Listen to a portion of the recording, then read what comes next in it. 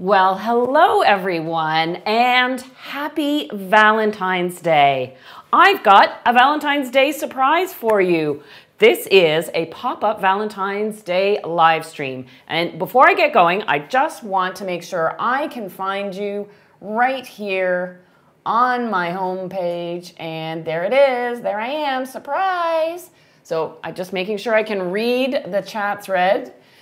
Now, I know it's going to take a few minutes for people to find me. So before I get into making a chocolate dessert for you for Valentine's Day, I want to say hello. It is great to be back right here on Oh Yum doing a live stream. And this is a bit of a rehearsal. The last time I did a live stream was back in August. Since then, you've probably seen my Fall Favorites series that came out from October through December.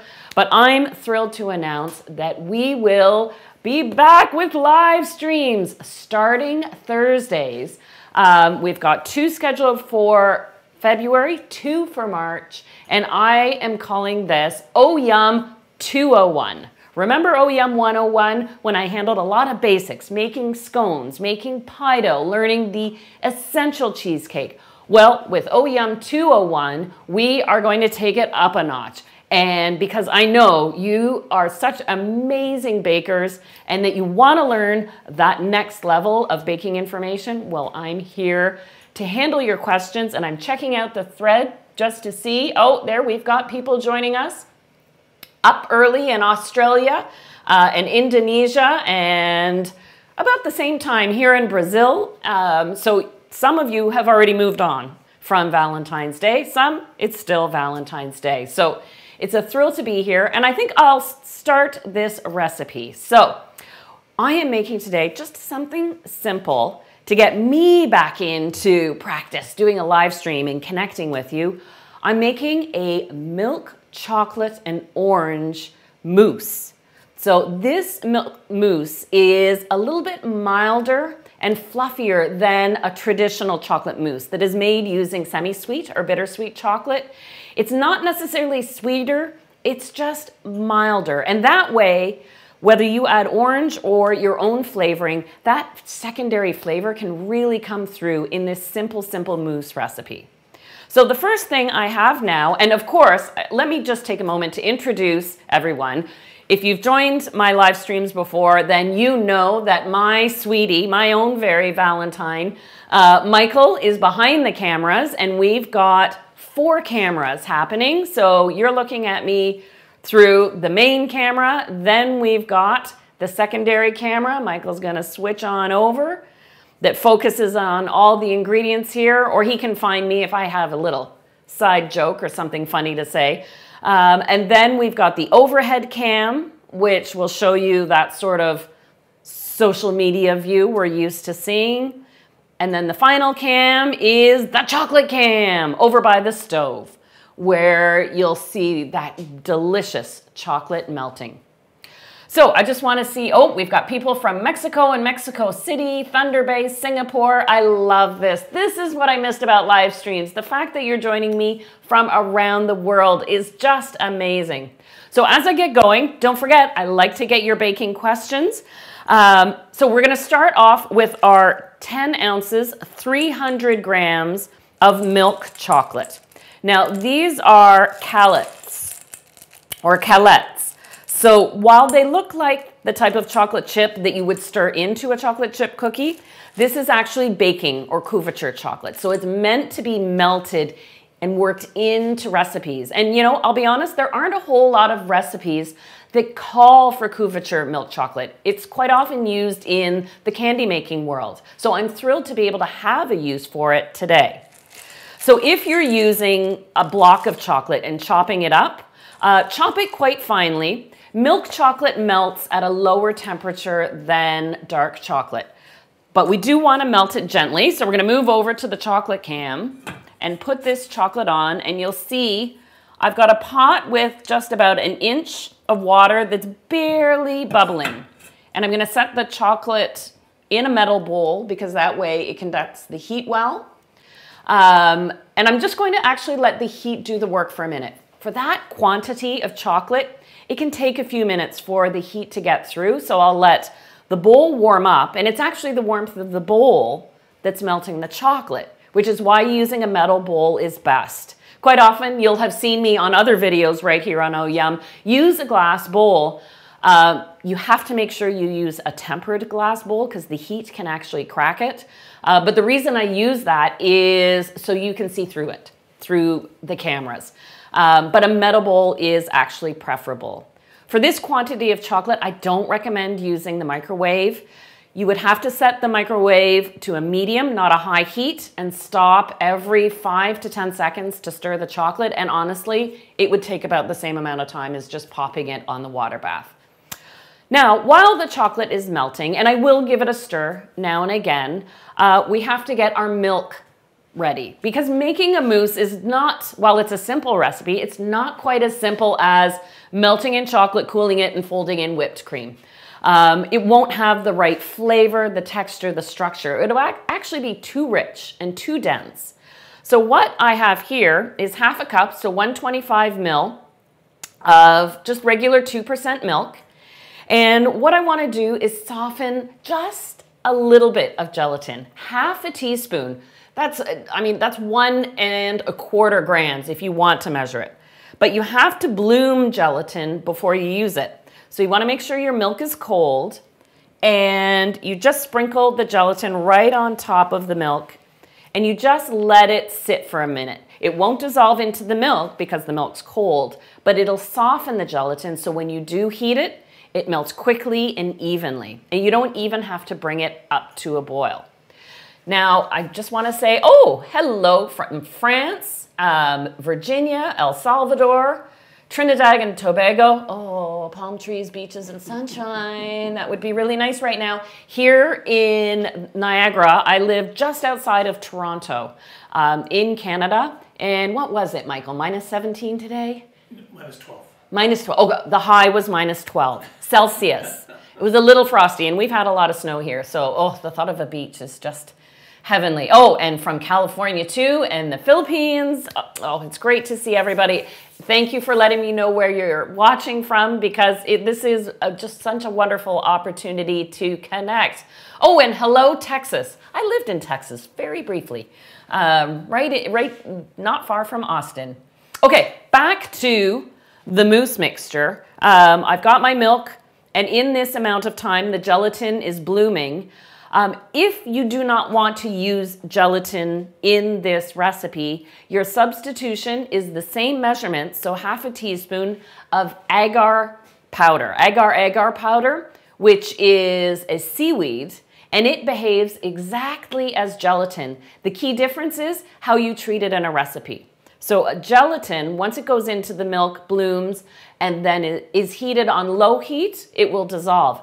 Agar has to come to a full simmer to fully activate and thicken. So that's the only difference to keep in mind if you're making that substitution. And hello, Julia, watching from Canada. Wonderful. And May too is joining us. Now, this is the point. Because we are going to heat the milk, this is the point where you have an opportunity to add some flavor. I've opted for a little bit of orange zest to go with the milk chocolate. I love that combination. And I know there are people who just are not fond of that combination, but that's absolutely fine. This would be a great opportunity to add maybe a little chai spice. You could add a little instant espresso powder if you wanted a stronger taste. How about a flavored tea, like an Earl Grey tea with the milk chocolate? Would just be absolutely amazing. Or simply a pinch of cinnamon.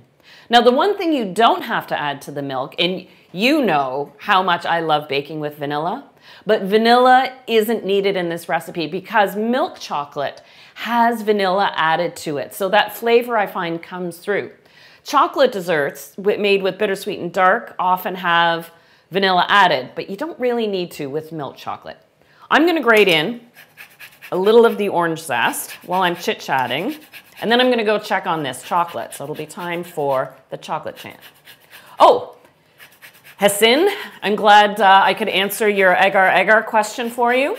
And I will repeat it again. So if you're just joining us, I am making a milk chocolate orange mousse, and it's a really simple recipe. I'll set that aside. So that was a very large orange I had. The recipe calls for the zest of 1 orange. That would be an orange that is much, much smaller. So we're looking for about 1 to 2 teaspoons to really draw out that orange flavor. Now, over to the chocolate cam. You can see how the heat from the bowl has melted around the outside of the chocolate. So now when you stir, it barely takes any time. So isn't it nice to know you don't have to babysit your chocolate. You don't have to stand in front of it. Unless you're making lovely heart-shaped candies for your Valentine, in which you do have to pay attention to the temperature of your chocolate. But we just need to make sure it's melted at this point. Now, a great little tip is when you're melting chocolate, it's a good idea to actually pull it from the heat before it has completely melted, because the carryover heat of the chocolate will continue to melt what is left in the chocolate. And so, you know, if it's going to sit, since this has to cool for a little bit, it will keep itself warm and finish melting. I mean, one of the reasons we love chocolate so much is because it melts on the tip of our tongue. It melts at a lower temperature than body temperature. It melts at a lower temperature than butter. It's no wonder we love it, and especially around Valentine's Day. So one last peek at the chocolate cam. So you can see how there is still just a few small pieces of chocolate in there. That means it's ready to take off the heat. And I'm just going to give the bottom of my bowl a dry. It's a good habit when you're working with chocolate to keep any water droplets away from it. If any water droplets were to get inside the chocolate, it could potentially separate and seize the chocolate. So giving the bowl a little dry fixes that. Now I'm going to take the milk.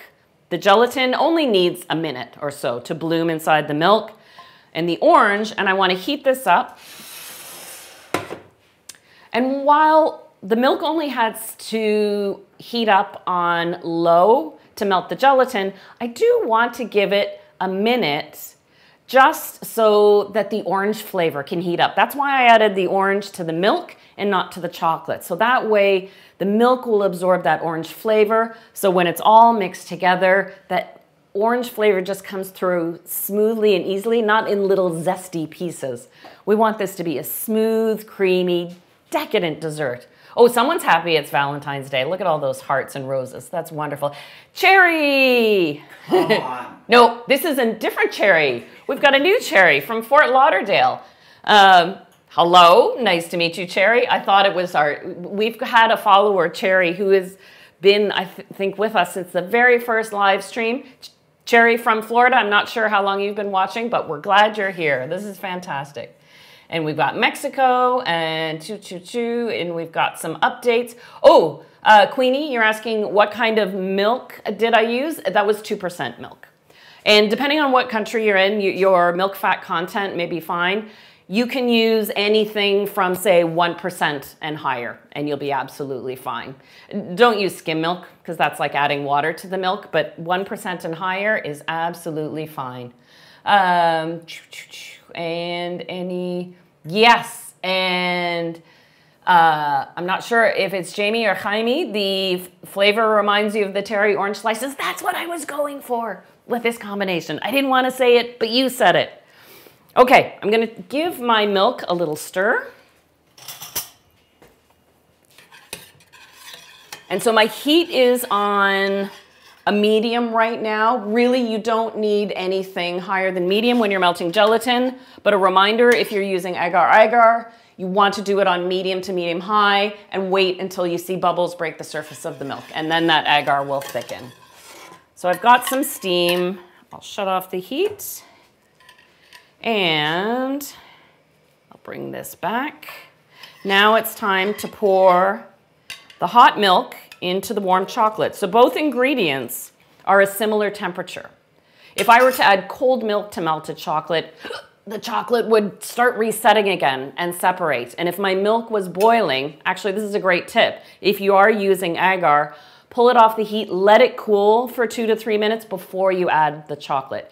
Chocolate does not respond well to extreme temperature changes. So equal temperatures are generally the rule. I'm just going to use a whisk now to combine my chocolate and milk. And it's almost going to look like a ganache. And when I'm making a ganache, when you add whipping cream to chocolate, usually you should use a spatula, not a whisk. But that's because you've got 2 ingredients with a high fat content. But because we're adding milk, we're actually lowering the content of this end result. So a whisk is okay. And look at that, how shiny and smooth. Make sure you get all that chocolate around the outside. But now this is still very, very warm. So I don't want to fold cold whipped cream into it because 2 things could happen. It could separate again, but guaranteed that cream will melt. So fortunately, even though this was a bit of a surprise Valentine's pop-up live stream, I do have some chocolate already cooled. I did this just before we went live. So that means it sat for about 15 minutes or so.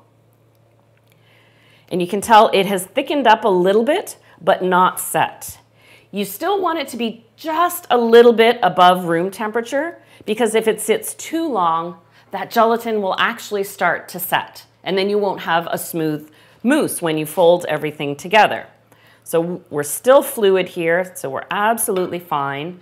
And now it's time to whip the cream. But before that, I want to take a little peek. It's so nice to see everyone saying hello on this thread. I can't believe it. This is great that we have, did you know, Michael, we have over 200 people joining us. And we didn't even announce it. So if you signed in the last couple of minutes, this is our big rehearsal because the live streams are coming back. We will be back with Oh Yum 201 starting this Thursday, 12 noon Eastern time, and we have such a treat in store for you. So where Oh Yum 101 was about the basics, Oh Yum 201 is stepping it up a little bit because I know you're ready to step up your baking game. Lots of hearts. Oh, there's Juna. Okay. Juna has joined us for live streams before, probably just getting up right now. And happy Valentine's Day to everyone who is joining me from this side of the planet because it's still Valentine's Day here. Now, I have 1 cup or 250 ml of whipping cream in the mixer, so I'm just going to whip this up to a soft peak. That'll take a second. You know, it gets a little noisy, so I'll say hello to you from Lebanon and Chile. Oh, good question. Gail is asking, can you use semi-sweet chocolate in this recipe? Yes, you can. The one thing to change in the recipe, take out the gelatin. You don't need it. Dark chocolate has more of a set to it, so you get the same creamy texture making this same recipe, and reduce your dark chocolate to 8 ounces, so 240 grams, as opposed to the 300 grams from the milk chocolate. So make those 2 changes, and you'll have a beautiful semi-sweet chocolate mousse. Oh, fantastic.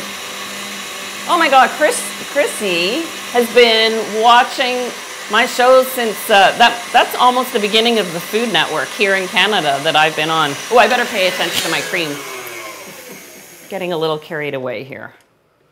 And you know that fix if you happen to accidentally over whip your whipped cream.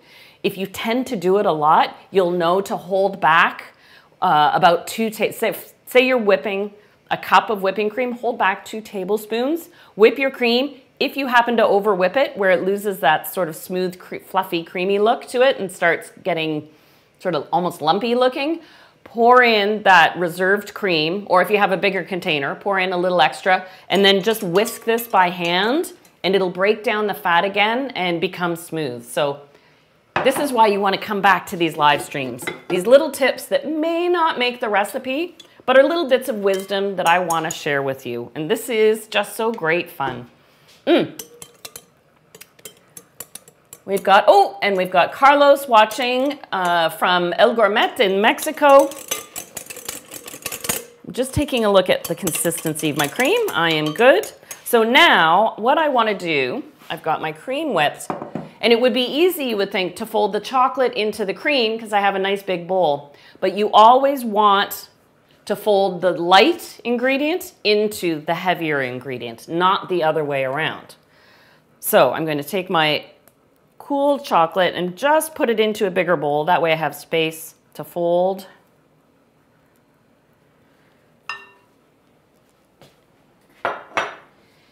And when it's time to add the cream, you do it in 2 additions. The cream isn't as fragile as egg whites, but something you'll notice when you start folding in the cream, you'll watch it actually deflate a little bit. And I don't want you to panic because that's factored into the recipe. By the time I'm done folding, this mousse will actually be quite fluid. So this is not the style of mousse, even though it has a little bit of gelatin, it's not the style of mousse that you would use as a filling for a mousse cake. Or if you're serious into baking and you're making entremet, you know, those molded cakes with the mousse and then the cake and the gelée in the middle and then mirror glaze poured on top of it. This is not the mousse recipe. This is the kind meant to be enjoyed in a cup or in a glass. It's not even of the consistency you can pipe it. But this is why I wanted to pick a really easy recipe to get back into the swing of things for live streams. So I still had a few streaks in my mousse base before I added the remaining cream because I know I have this next opportunity to continue folding and working it in until it's nicely combined.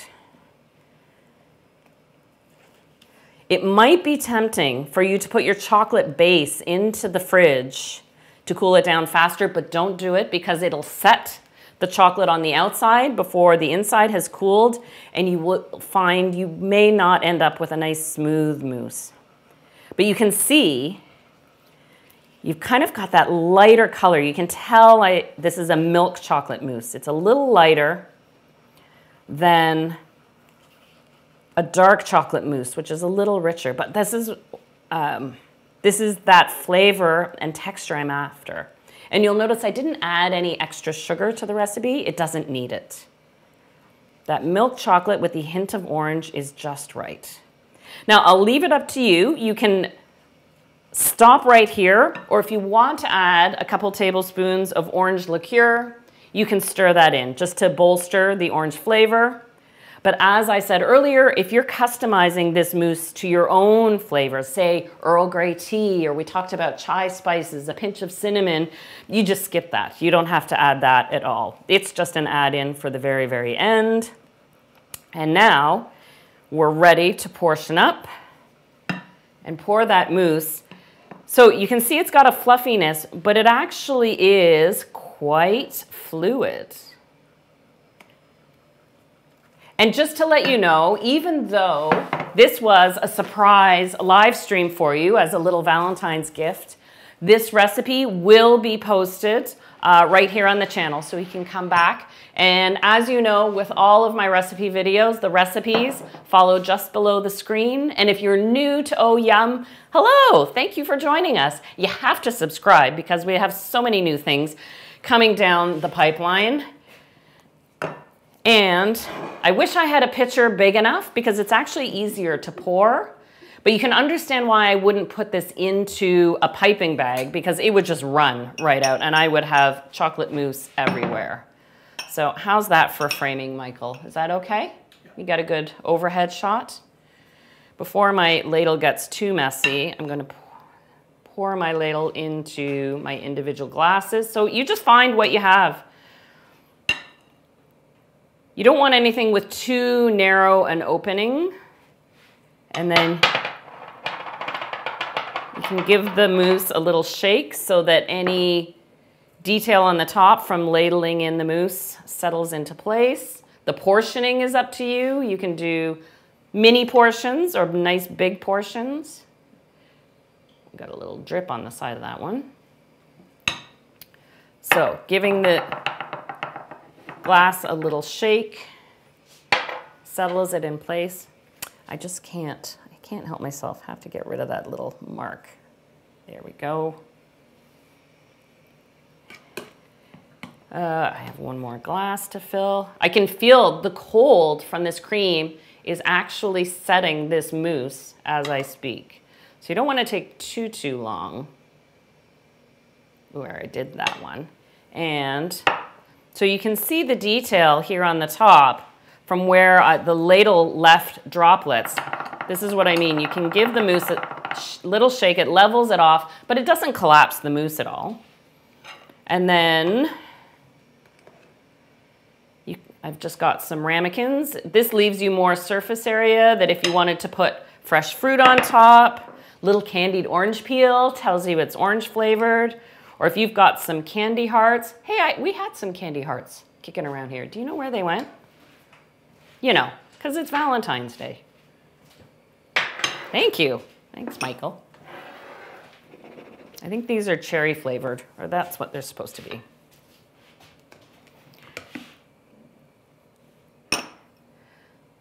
So this makes, I find, 6 average size portions, but you can definitely get more if you're making more dainty portions.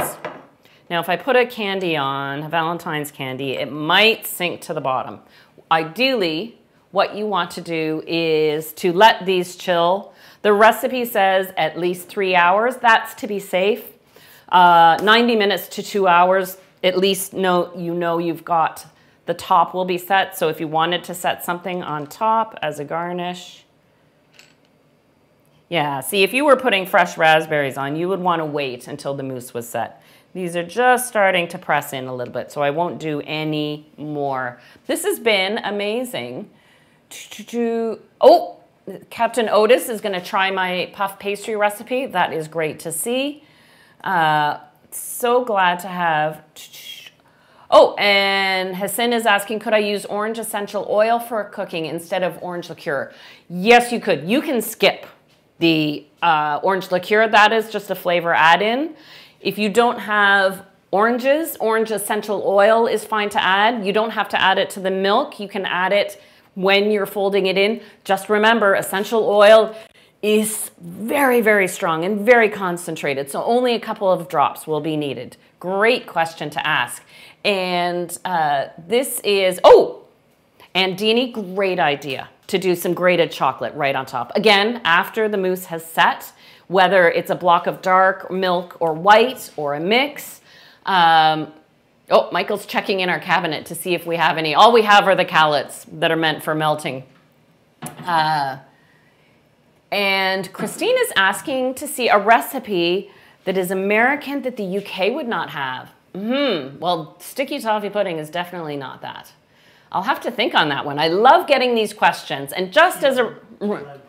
Well, key lime pie. Oh, and Cherry from Fort Lauderdale is probably very well acquainted with key lime pie. I've had some good ones on visits down there.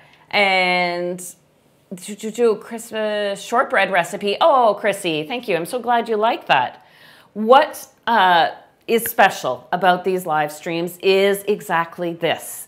You have me for usually it's 45 minutes to an hour, and I am here to answer your baking questions, which is what makes a live stream so special and a little bit different than the average taped video.